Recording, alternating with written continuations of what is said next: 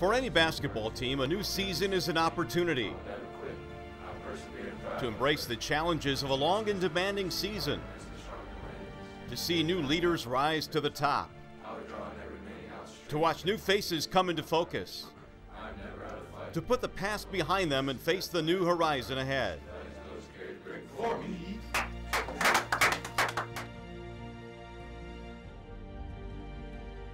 For the Oakland University men's basketball team, this is not just a new season, but a new era for the program. At the conclusion of the 2012-2013 campaign, the university's athletic department left the Summit League to join the Horizon League, a move that brings a whole new set of challenges and opportunities for Greg Campy in his 30th year as head coach. It was a no-brainer for us. From a competitive standpoint in men's basketball, you go from the 19th to 20th best league in the country to the 10th to 12th best league in the country over a long period of time. That's a huge jump. You go from a league that was a playing league and you're gone all the time and missing class all the time to we can bus to most of the places. Well, instead of going all the way to South Dakota and all the way to the other places, you know, it's right around my hometown, my home state, where my family come watch me. And Oakland fans come support more. That's what we enjoy. It's different. I mean, knowing that you don't have to go negative 50 degrees to North Dakota in the winter. But it's nice because everything's closer. You know, our parents can come, drive. They're all driving distance. They're not far.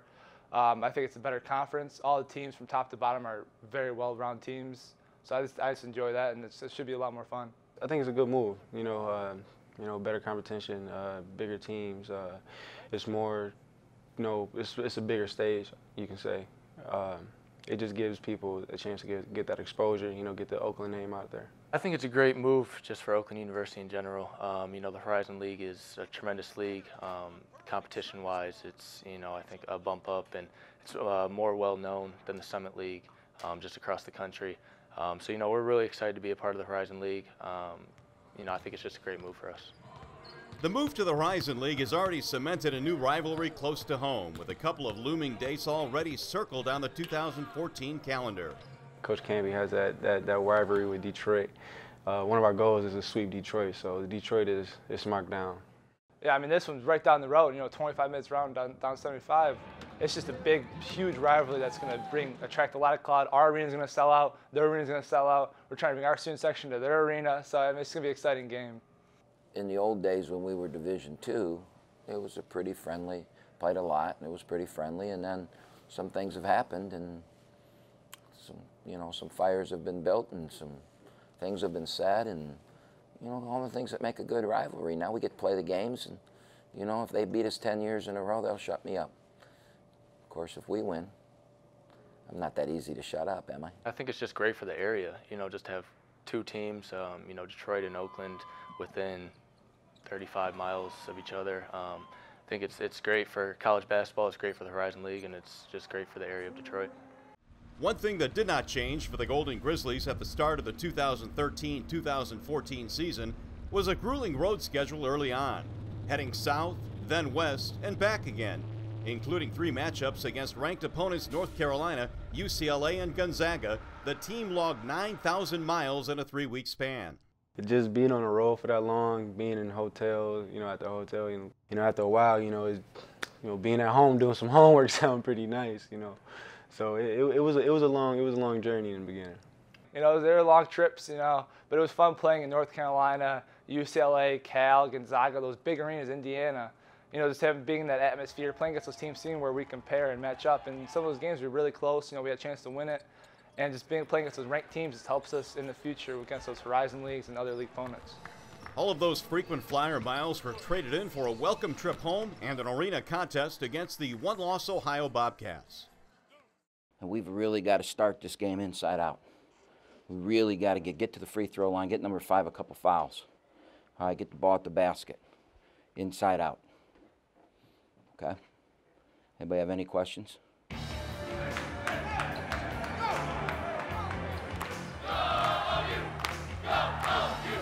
There's a steal by Dante Williams. He is off to the races.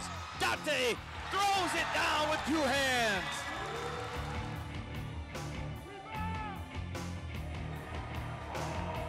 We got to be in the gaps We got to do everything right, and we got to rebound their miss. All right?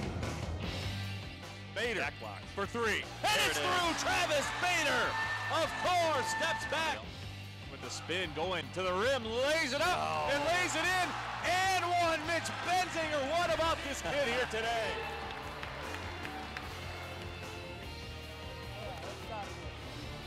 Listen to this stat. Only twice in the game did they score on consecutive possessions. Only 2 times in the whole game did they score on consecutive possessions. That's why you won. That's why you can beat anybody. All right? Because we're going to have nights where we shoot like that for some reason. But I do know this about this team. There's going to be nights where we make everything, too. And if we can defend like that, we can go anywhere and beat anybody in the Horizon League. What a win. What a way to win a game. All right? There's a lot of people in this league that were questioning you. All right? Well, now they're going to go, what? Great job. Start getting in that right mind frame now. And I don't care where we at and who we playing, we going at it, all right?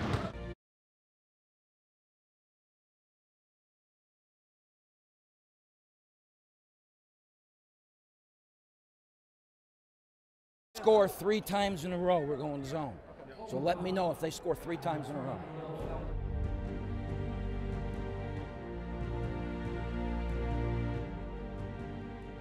Change is one of the key ingredients in college athletics. Well-known faces move on and new ones arrive with every freshman class. For Oakland's Team 47, while there are still some familiar faces, one only has to look to the starting 5 to see that this is a different team from its predecessor. Every year's different. You know, each team takes on a personality of their own because your leaders change. So what's different about this team? Well, we're struggling to try and find our way. The good is there's a lot of natural talent and ability there.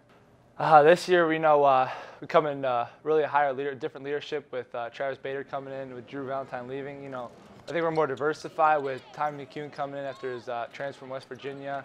So he helped us. He's helping us a lot. We got Dante, who stepped up a lot. You know, Mitch definitely coming in from a walk-on, coming in who is doing very well. You know, has the best shooting percentage probably in our league and definitely on our team for 3 points.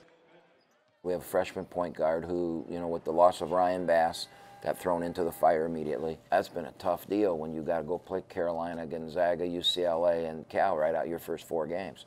And he's handled it well. He's taken some beatings, handled it well, learning what I want. The biggest beating he's probably taken is from me, because that guy's so important to me, and you have a special relationship with that point guard, especially one who could be there for 4 years. Getting better. So you're going to love watching him play. Big, strong kid, get to the rim, run our dribble drive the way we want it. Kay's doing a great job. You know, he's really leading his team on offense. You know, he's doing a great job. He's poised. He's not scared playing in those big arenas. You know, he's doing a great job assisting us as a team and really leading us as a point guard. I think this team has a lot of talent. Biggest challenge is putting it together. You know, just with other team that I've been on, you know, you got to put it together. And you know, I think this team's kind of getting it down a little better, but, you know, with Tommy McCune, obviously he sat out last year, but the talent he has and the length he has and the ability he has to play this game is, you know, unbelievable. And so it's just really meshing together and putting that together, and I think, you know, we're starting to do a better job of that. And everybody on this team really loves to be around each other and really likes each other, so that's a great thing with any team.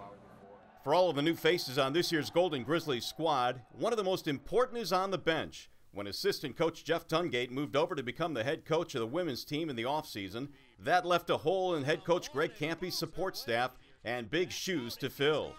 I was very pleased for him because Jeff's now a Division I head coach, and that's been a dream of his. So it was tough to lose Jeff because we'd been together for so long, and he was someone that I felt akin to. I think his strengths were my weaknesses and vice versa. Oakland went on a national search to find an assistant coach to fill exactly what the Grizzlies needed. Along the way, one name continued to pop up: Brandon Weems. Coach Calipari from Kentucky, who I've gotten fairly close to over the last 5 to 6 years through the dribble drive offense that we run, called me and recommended him. He had been the graduate assistant at Kentucky for a couple years, and he was now at Drexel. And so we brought him in and interviewed him. He's young, he's effervescent, he's a kid that, you know, I think really represents Oakland well out on the road. Meet Brandon Weems. Born and raised in Akron, Ohio, his championship resume is impressive. He played college ball at Walsh University, helping them to an NAIA title, and was on the Kentucky staff when they won it all. Oh, and by the way, he played with a 4-time NBA MVP in high school at St. Mary's, St. Vincent's. I think he played next to me. No, I played high school basketball with LeBron James. We grew up together since we were 6 years old. We became friends and we played on the same Pee Wee football team. And we've been like brothers ever since. That is intangible that you just can't, you know, I can't go out and find that. I mean, it's a fortunate thing that he has that, but kids want to hear, they want to hear stories about LeBron. They want to, you know, I mean, they want to talk to Brandon about it. When he speaks about, you know, this is what you need to do if you want to move on from Oakland and play professionally, those kids are going to listen because he's got a pipeline to the greatest player in the game. Weems has hit the ground running and will add to the program on the recruiting side as well as out on the court. What he's done a great job of looking at what we do and then taking what he's known through his career as a player and with other coaches he's worked with, and then tried to supplement with what we do with great ideas. But Weems knows he is still young in his coaching career and is thrilled with the opportunity to learn from one of college coaching's best. Campy's big onto why do we do things, and who knows why we do shoot-arounds. Somebody from Los Angeles Lakers who recently just passed away decided to come up with the idea of a shoot-around. And Campy says, you know, it's about you making sure that you're ready for the game. There's nothing I can do to get you ready. You have to be able to know what it takes to get yourself ready. He knows it's all about the players, and he pays attention to details. And he knows that if we do what we're supposed to do, we'll be fine on the court. It's not really about the opponent, it's about us. And I like that about him.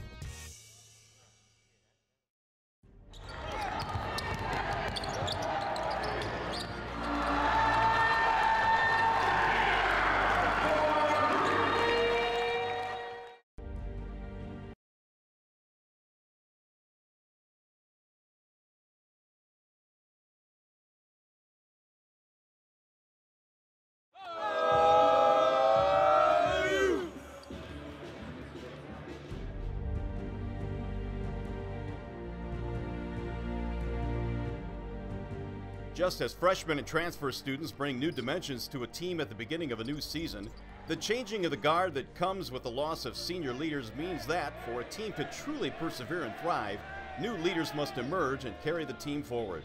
Already a key component of the Golden Grizzlies offense and a Division I three-point shot leader last season, the new challenge for Travis Bader in 2013-2014 was to lead the team forward without Drew Valentine, all while maintaining his status as one of the hardest working student athletes on campus. The spotlight is on Travis Bader. The senior from Okemos is the leader of the Golden Grizzlies, even if it's a role that he embraces somewhat reluctantly. I feel like I've been here forever, but it's weird that, you know, this is my last year, and I've kind of understood that, you know, as I've grown and watched guys before me, that I need to take on more of a leadership role. You know, it's hard. I'm not a natural born leader, so it is difficult. While leading may be hard, this is what Travis Bader makes look easy.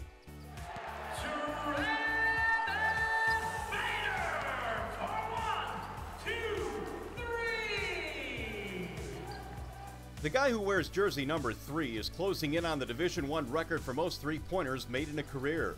Not bad for a kid who didn't have any Division I offers coming out of high school besides Oakland. As you'd expect, Bader is doing his best to deflect any attention away from himself. People are coming up to me, you know, whether it's walking on campus or whether it's Twitter or whether it's, you know, after a game. People are constantly asking, and they're, you know, where I'm at and how many more I need. So it is tough, but at the same time, you know, being a leader of this team, I have to forget about, you know, individual accolades and focus on the team. Bader's marksmanship is the product of lots and lots of practice. Coach Greg Campy preaches consistency, and Bader embodies it. With Travis Bader, he's the poster boy for that. Consistent, always in the gym, always working. He could go 12 for 12, he'll be in the gym the next day. He could go 0 for 12, he'll be in the gym the next day. He has no rearview mirror. He's always looking forward, and it's consistent. With that kind of mentality, it may not surprise you that Bader completed his undergraduate degree in 3 years and is currently working on his master's. So the gym isn't the only place he puts in lots of hours. You know, I push myself to be a great basketball player, and I work hard at it. You know, and I also want to be a good student because I know, you know, basketball's not a guarantee. I want to play professional when I'm done here at Oakland, but at the same time, anything could happen. After making it to the NCAA tournament as a freshman, Travis Bader would love to bookend his college career with another trip to the big dance. And if it's up to him, Bader's time at Oakland will be defined not by how many threes he's made, but how hard he's worked.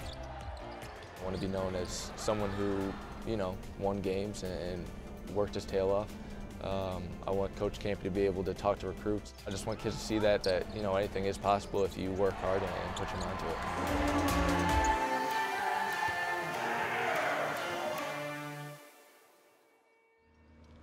If there was any proof of the strain a tough road schedule places on the student part of student athlete, it was boarding a plane one more time to Bloomington, Indiana for an exam week showdown with the Hoosiers on their home court.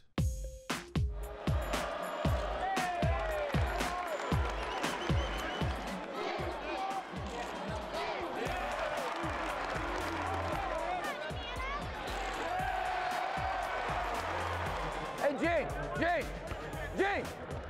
The screen, watch the screen.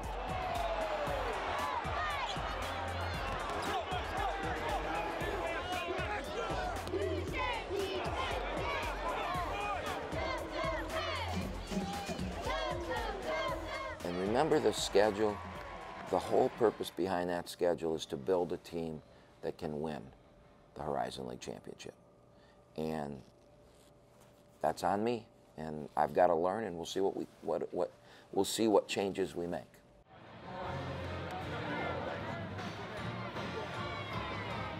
Saturday afternoon, you're playing in prime time. You're playing the number 5 team in the country.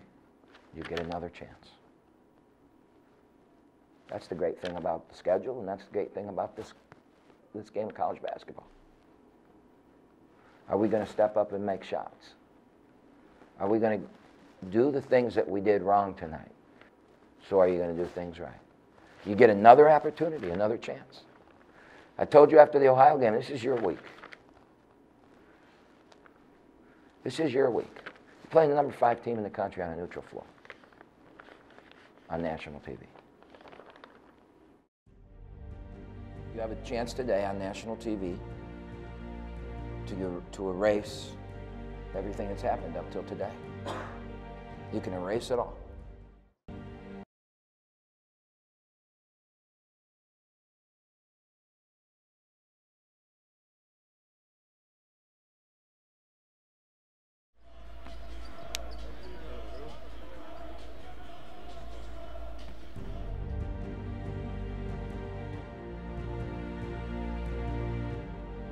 The Oakland men's basketball team has a lot to look forward to this season.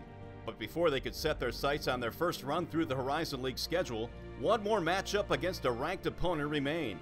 This time, however, it would be the Golden Grizzlies' turn to play host on a national stage. Your home state, maybe the best program in college basketball in the last 15 years. Been to more Final Fours than anybody else. And you have a chance to beat them on national TV.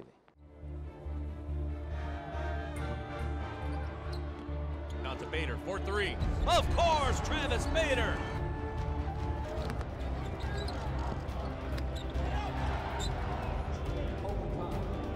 Main's ahead of the pack, and he will dunk it. The whole season can change today. You're 20 minutes away from changing everybody's perception. No one will remember Carolina, Indiana, any of those games. No one will remember anything. But today, if you can finish this thing, let's go finish it. Out to Appling, wide open for 3, and he buries it. Trice all alone for 3, and he buries it. That was an NBA three from Travis Trice. Game, Alex. Good game, man. Good game, Coach. Yeah, good big fella. While taking the green and white to the brink at the Palace yet again could be viewed as a moral victory on the heels of a tough road schedule, it was clear that the team needed a notch in the win column, with Missouri Valley Conference visitors Illinois State arriving at the arena just 2 days later and the start of the Horizon League schedule approaching.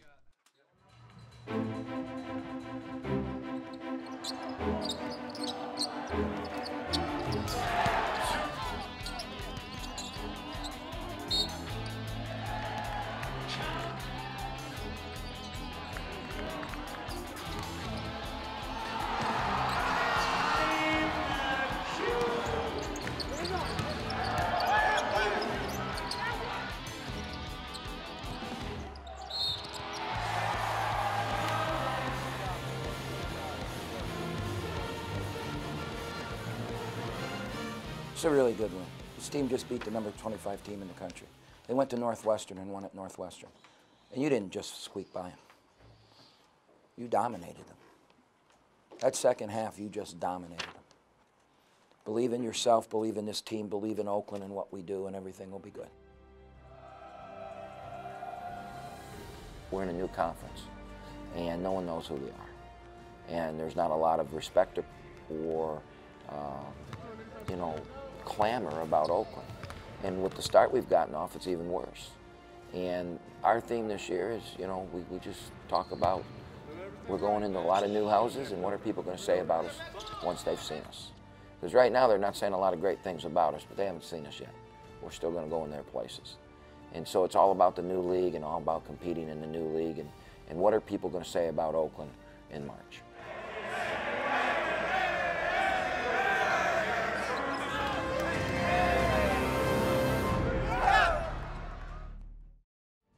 Catch Oakland basketball at the arena as the men's and women's teams begin Horizon League play. For tickets to all Oakland basketball games, call 248-370-4000 or visit ougrizzlies.com.